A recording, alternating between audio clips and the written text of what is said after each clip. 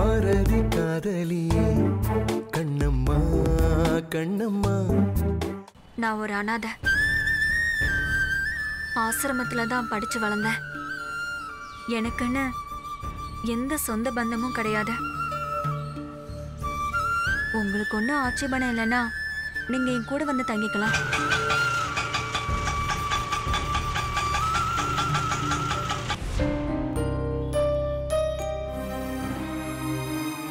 இல்ல சௌந்தர்யா, நீ என்ன சொன்னாலும் என்னால் ஏத்துக்க முடியாது. பிறந்த குழந்தைய அம்மா கிட்ட இருந்து பிரிச்சு கூட்டிட்டு வந்தது ரொம்ப பெரிய தப்பு. அது ரொம்ப பெரிய பாவம். அது எனக்கு புரியுதுங்க. 3 குழந்தைங்களை பெத்து வளர்த்து ஒரு அம்மாவா எனக்கு இது நல்லாவே புரியுதுங்க. ஆனா இதை விட்டா பாரதியையும் கண்ணம்மாவையும் ஒண்ணு சேர்க்கறதுக்கு எனக்கு வேற வழி தெரியல.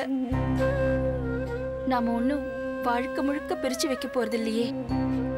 இன்னும் கொஞ்ச காலத்துக்கு 2 பேருமே ஒண்ணு சேர வரைக்கும். அதான் எப்போ பாரதி அவன் கோவத்தை விட்டு கண்ணம்மாவை ஏத்துக்கணும். கண்ணம்மா இதுக்கு சம்மதிக்கணும். இப்ப 2 பேரும் இருக்கிற மனநிலையில இது சாத்தியம்னு நீ நினைக்கிறியா? இன்னும் 1 வருஷம் ஆகலாம், 2 வருஷம் ஆகலாம், இல்ல 5 வருஷம் கூட ஆகலாம். நாம எப்படி சௌந்தர்யா இதை சொல்ல முடியும்? நாம செய்யற சின்ன உதவி கூட வேண்டான்னு சொல்லிட்டு கண்ணம்மா வைராகியமா விலகி ஓடுறான்னா அதுக்கு என்ன அர்த்தம்? பாரதி மேல இருக்கிற கோவம் கண்ணம்மாவுக்கு இன்னும் குறையல, நாளுக்கு நாள் அதிகரிக்குதுன்னு தானே அர்த்தம். இது சரியாகும் நீ நம்புறியா சௌந்தர்யா? அப்போ இது வாழ்நாள் முழுக்க சரியே ஆகாது. பாரதியும் கண்ணம்மாவும் பிரிஞ்சுதான் இருக்க போறாங்கன்னு நீங்க நம்புறீங்களா? அப்படி இல்லைங்க. அடிப்பட்ட உடனே அந்த காயம் அதிகமா தாங்க வலிக்கும். கொஞ்ச நாள் ஆக ஆகதான் அந்த வலி குறையும். நம்ம உடம்பு அதை ஏத்துக்க ஆரம்பிக்கும். அப்புறம் உடம்பு தன்னைத்தானே அதை சரிப்படுத்திக்கிட்டு கொஞ்சம் கொஞ்சமா அது குணமடையும். அந்த மாதிரி தாங்க இதுவும். 2 பேரும் எல்லாத்தையும் மறந்துட்டு பழசெல்லாம் நினைச்சு பார்த்து ஒன்னு சேர்ந்து வாழறதுக்கு ஒரு டைம் வரும். அது வரைக்கும் கண்ணம்மாவோட ஒரு குழந்தை நம்ம கிட்டே இருக்கட்டுமே. நீ ஏன் இப்படி பண்றன்னு எனக்கு சுத்தமா புரியல சௌந்தர்யா. உன் நோக்கம் சரியா இருக்கலாம், ஆனா வழிமுறை சரியான்னு எனக்கு தெரியல. நாமெல்லாம் பெரியவங்க, நல்லது கெட்டதை யோசிச்சு முடிவெடுக்கணும். ஆனா அது பச்சை குழந்தை சௌந்தர்யா, பச்சை மண்ணு. அது பிறந்தோடனே அம்மா கூட இருக்கிற உரிமையை பறிக்கிறோம். அம்மா கொடுக்கக்கூடிய அரவணைப்பையும் அன்பையும் நம்ம புடுங்குறோம்.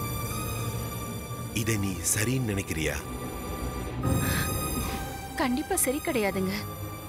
ஆனா அம்மா தர அந்த அன்பு, பாசம், அரவணைப்பு இதெல்லாம் கொஞ்சம் கூட குறையாம நான் என் பேத்திக்கு கொடுப்பேங்க. நீங்க இப்படி யோசிச்சு பாருங்களேன். ஒருவேளை கண்ணம்மா நம்ம வீட்டை விட்டு போகாம நம்ம வீட்லயே இருந்திருந்தா குழந்தைங்கள யாருங்க பார்த்திருப்பாங்க? நான் தானே. அத இப்ப செய்யறேன்னு சொல்றேன். நம்ம பேத்திங்க, அவளை நான் விட்டுருவேனா? நீ குழந்தைய சரியா பாத்துக்க மாட்ட, உன்னால பாத்துக்க முடியாதுன்ற அர்த்தத்துல கண்டிப்பா நான் பேசல சௌந்தர்யா. ஆனா பச்சை புள்ளைய தூக்கிட்டு வரப்போறேன்னு சொன்னதும் என் மனசுல தோணுது சொல்றேன். சரி, நீ ஒரு காரணத்தோட தான் எல்லாத்தையும் செய்வேன்னு நான் ஏத்துக்கிறேன்னு வச்சுக்கோயேன். இத பாரதி ஏத்துக்கணுமே. இத அவ ஒத்துப்பான்னு நீ நினைக்கிறியா? பாரதி கிட்ட இது யாரோட குழந்தைங்கிற உண்மைய நான் சொல்ல மாட்டேங்க. இது உங்களுக்கும் எனக்கும் அகிலுக்கும் மட்டும்தாங்க தெரியும். வேற யாருக்கும் இந்த உண்மை தெரியாது. பாரதி கிட்ட இத ஆசிரமத்திலிருந்து எடுத்துட்டு வந்த குழந்தைன்னு சொல்லிக்கிறேன்.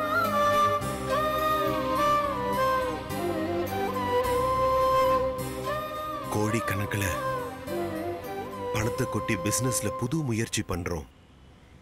அதுல ஒன்னு சக்சஸ் ஆகுது, ஒன்னு ஃபெயிலியர் ஆகுது. ஆனா கடைசியில என்ன நடந்தாலும் அது வெறும் பணம். ஆனா இது அப்படி இல்ல சௌந்தர்யா. ஒரு உயிர், அதுவும் நம்ம வீட்டு வாரிசு. நாளைக்கு இந்த உண்மை கண்ணம்மாக்கு தெரிஞ்சா இத அவ எப்படி எடுத்துப்பா? பாரதி என்ன மாதிரி ரியாக்ட் பண்ணுவான்? எதிர்காலத்துல அந்த குழந்தை இதை எப்படி பார்க்கும்? அதோட மனசுல இது எப்படிப்பட்ட இம்பாக்டை ஏற்படுத்தும்? இந்த மாதிரி என்னென்னமோ என் மனசுல ஓடுது. கவலைப்படாதீங்க, நம்மளோட நோக்கம் தப்பு இல்லை. யாரையும் பிரிக்க நாம இந்த மாதிரி செய்யலையே. பிரிஞ்ச உறவை சேர்க்க தானே இந்த மாதிரிலாம் செய்யறோம். எல்லாமே நல்லபடியா நடக்குங்க. என் பேத்தி வந்து இந்த மொத்த பிரச்சனையும் சரியாக்குவாங்கிற நம்பிக்கை எனக்கு இருக்குங்க. சரி சௌந்தர்யா, வா நம்ம போய் குழந்தைய பார்ப்போம்.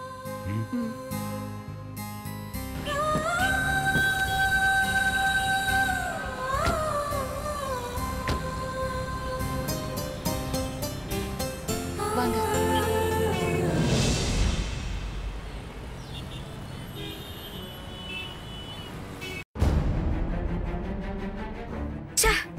இந்நேரம் எல்லாம் முடிஞ்சிருக்க வேண்டியது.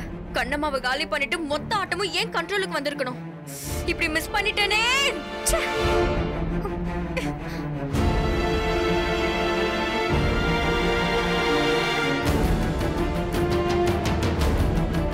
ஒருவேளை கண்ணம்மா அவளை நான் கொலை செய்ய பார்த்த உண்மைய பாரதி கிட்ட சொன்னா கூட அவனை ஏதாச்சும் மேனிபுலேட் பண்ணி சமாளிச்சுக்கலாம். சௌந்தர்யா கிட்டயும் அகிலன் கிட்டயும் சொல்லிட்டா அவ்வளவுதான். இத்தனை நாள் நான் பட்ட கஷ்டம் எல்லாம் வீணா போயிடும். எவ்வளவு சீக்கிரம் முடியுமோ அவ்வளவு சீக்கிரம் இந்த கண்ணம்மாவை போட்டு தள்ளணும். பாபுவையும் கோமதியும் வர சொன்னா எங்க 2 பேரும் ஆளே காணோம். எங்க போய் தொலைஞ்சதுங்களோ தெரியல.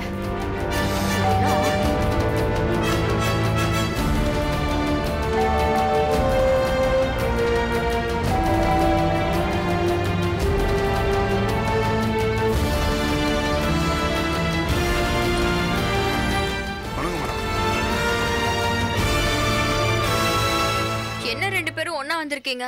உங்களுக்கு ஏற்கனவே பழக்கம் இருக்கா? இல்லைங்க மேடம், நான் வரும்போது இவங்களும் வந்தாங்க, அவ்வளவுதான். சரி சரி வாங்க.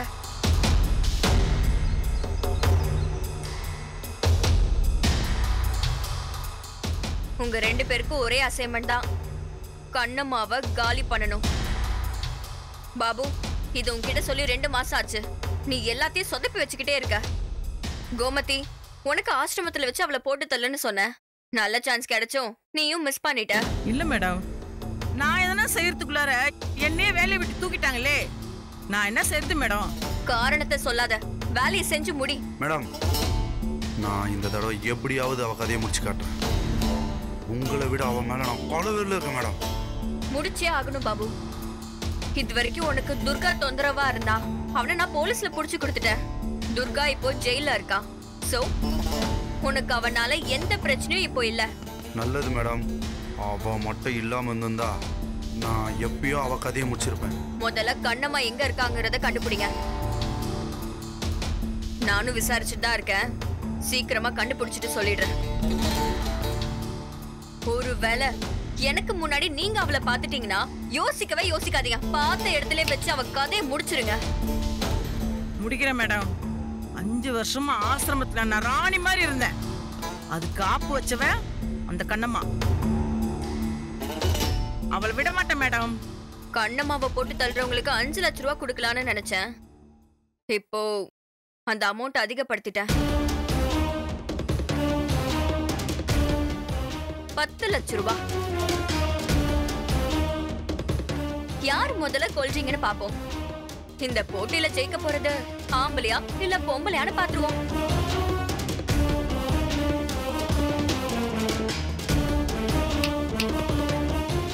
முறைச்சதெல்லாம் போதும், கிளம்புங்க. நான் வர மேடம். வர மேடம்.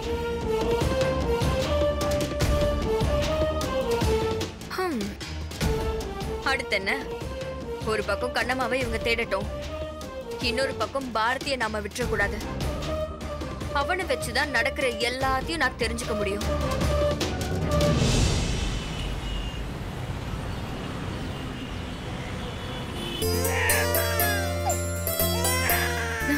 இதோ வந்துட்டேன் பாப்பா. ஐயோ ஐயோ, என்னடா பட்டு, என்னாச்சு? வாங்க அம்மா கிட்ட வாங்க. அம்மா கிட்ட வாங்க. என்னது? ஓ, என்ன அழாத அழாத.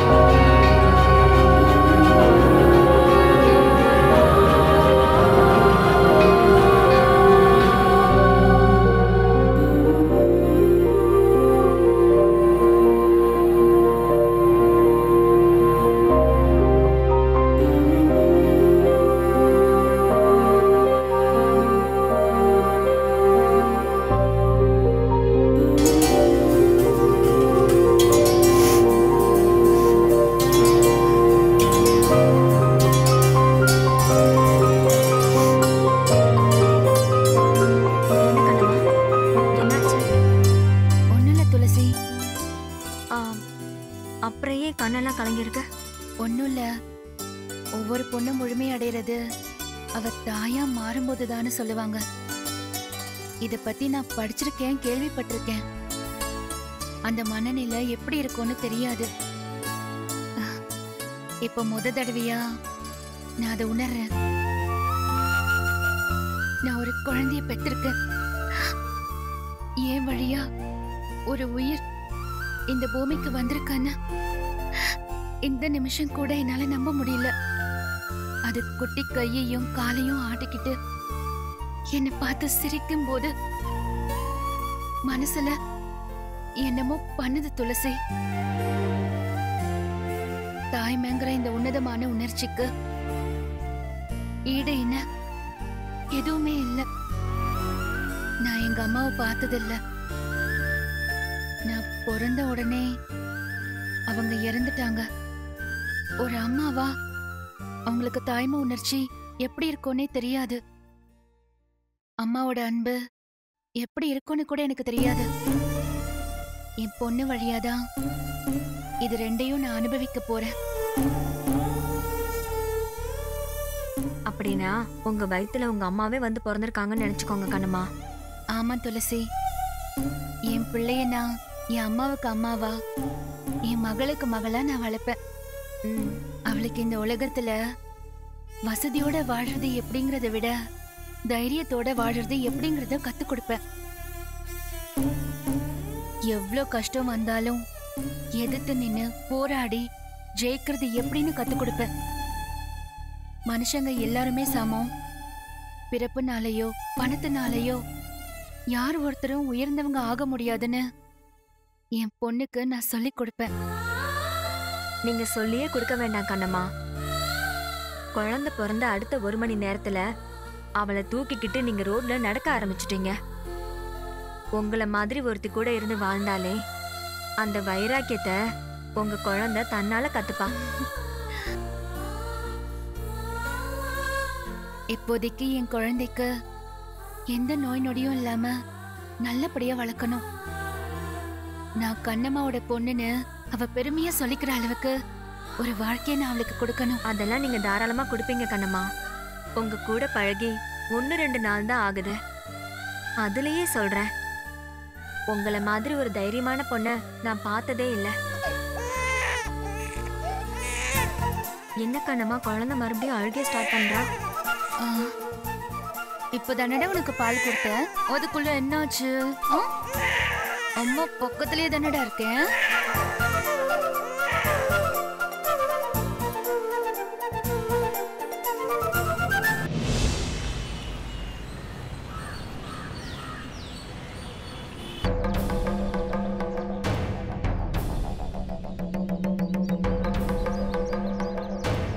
ஐயா காஃபி எடுத்துக்கங்க.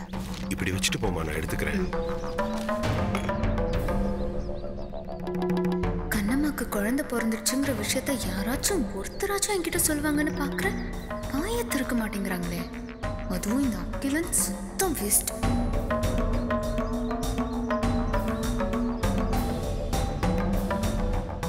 பாரதி, ஒரு நிமிஷம் இங்க வா. எங்க கிளம்பிட்ட? ஹாஸ்பிட்டலுக்கு தான்ப்பா. உங்க அம்மா ஃபோன் பண்ணா, உன்னை வீட்லயே இருக்க சொன்னா. இப்ப வந்துருவாளாம். அப்படியா? எதுக்குப்பா? என்ன விஷயம்? பாரதி, வெயிட் பண்ணு, வந்துருவா. டே பாரதி, உட்கார்றா. அம்மா வந்ததுக்கு அப்புறம் பேசிக்கலாம். டீ எடுத்துக்கடா.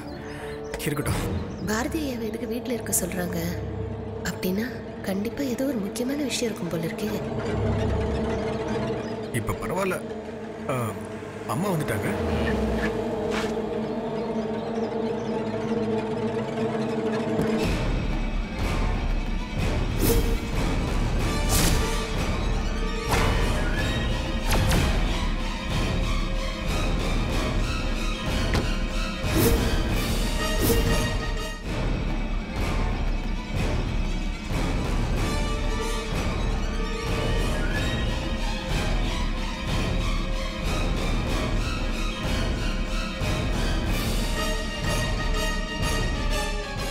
என்ன இது? அம்மா கையில குழந்தை. ஒருவேளை அந்த கண்ணம்மாக்கு பிறந்த குழந்தைய தூக்கிட்டு வந்துட்டாங்களா?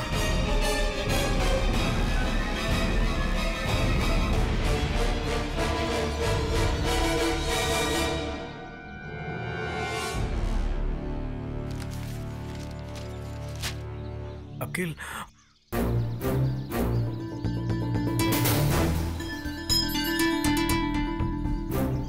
ஏனிமி அம்மா போய் ஆர்த்தி தட்டி எடுத்துட்டு வா போ. சரிங்கம்மா.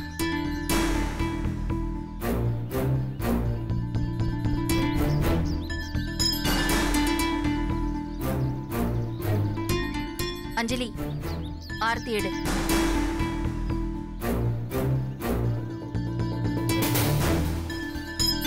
அத்தை, இந்த குழந்தை யாருது? நீ முதல்ல ஆர்த்தி எடு, அப்புறம் சொல்றேன்.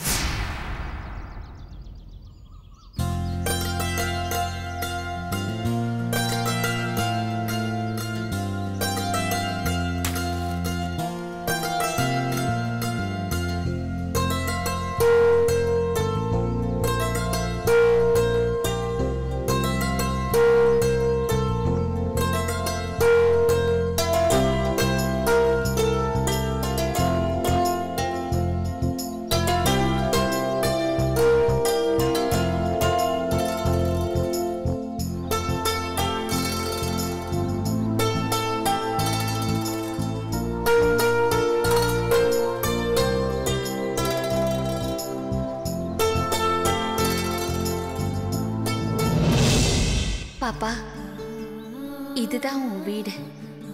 இனிமே நீ வாழ போற மாளிகை இதுதான். உன் கூட பிறந்த இன்னொருத்தி அம்மா கூட இருக்கா. நீ அப்பா வீட்டுல அப்பா கூட வளர போற. நீ வந்த நேரம் இந்த வீட்டுல எல்லாமே நல்லதா நடக்கணும். உன் அப்பாவும் அம்மாவும் ஒன்னு சேர்ந்து சந்தோஷமா வாழணும்.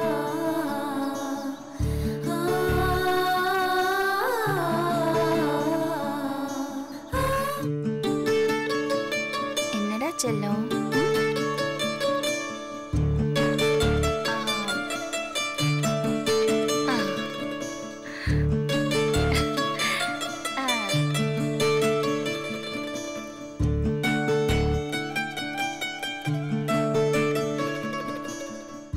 என்னடா தங்க குட்டி?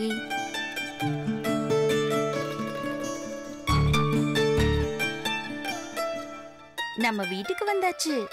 இது பாரு, இதுதான் நம்ம வீடு.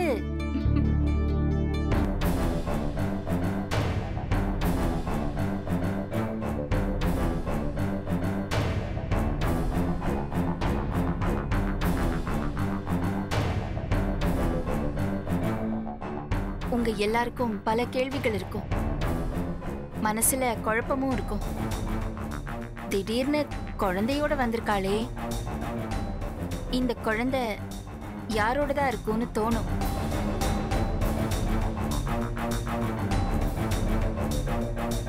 உங்க எல்லாரோட சந்தேகத்துக்கும் நான் பதில் சொல்றேன்.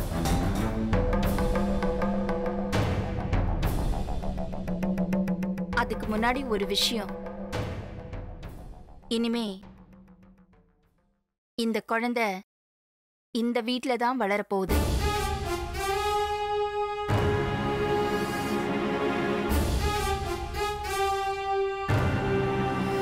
என்னம்மா சொல்றீங்க? இது யாரோட குழந்தை? இதை தூக்கிட்டு வந்து நம்ம வளர்க்க போறோம் சொல்றீங்க? இது உன் குழந்தை தான் பாரதி.